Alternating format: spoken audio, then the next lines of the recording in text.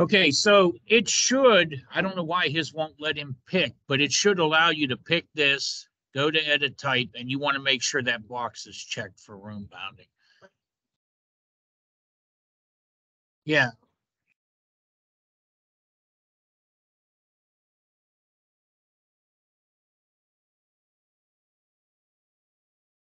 Yeah, well, and that could have something to do with it. Version could have something to do with it. All right.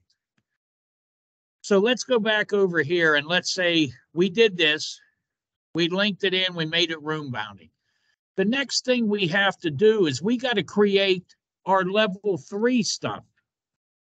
Because by default, that template, that mechanical template, only comes in with level 1 and level 2 created. It doesn't know that there's a level 3 out there to this building that we need to bring in. So we have to go and we have to create this. We have to go through and we have to get level 3 to be there and show up. Here's how you do that. What you're going to do is you're going to go into the View tab up here. And you're going to go to Plan Views, Floor Plan. And you're going to uncheck this box down here where it says Do Not Duplicate. And we don't have it because we got to copy the levels first. That's why. All right, here we go. Watch. Go down to your south elevation. No, don't even do that yet. Go here, south elevation. What I didn't do is I didn't copy these levels in, so it doesn't see level 3 yet. All right, so you can't go under View Plan Views because what you're going to see, watch, here's what you're going to see. Nothing. Whether you have this checked or don't have it checked. See, what you see when you don't have it checked is 1 and 2. It doesn't even know there's a 3 out there. Here's what it's seeing. See, here's our level 1. Here's our level 2. It's not seeing any of this. 1, 2, 3, top of them. It's not seeing any of those. Okay. How do we get it to copy these levels in? And when it copies this level 2 in, it should adjust it to 12. It should adjust this one to 12 foot when we copy it in. But how do you get it to do that? You got to go under Collaborate up at the top. Go to Copy Monitor. Select Link. Uh-oh, this is going to be another one that's going to be bad for Matt. Select Link. And then pick on the link.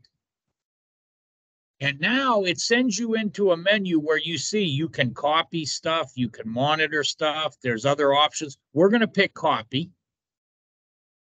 We're going to pick level 1. Now look, it lets us pick. So we're going to pick level 1. Boom. Watch what happens when we pick level 2 here. It's going to take our level 2 that's in here and it's going to move it up and adjust it to the correct height. You're going to pick level 3. All right. Now it may give you a warning. Okay, if you get this, see where I got family, it says level head circle has been renamed. Just close it. It's just a warning.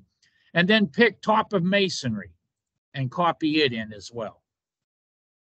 When you're done and you've picked all 4 of these, okay, you can then hit finish here. And now, see, now we've copied these levels in. So here's our level 1, here's our level 2, here's our level 3, here's our top of masonry. And we can now go in and attach them over here. Watch. Now, if you go to your View tab and you go to Floor Plans, look at what we see. We see the 2 that we didn't have.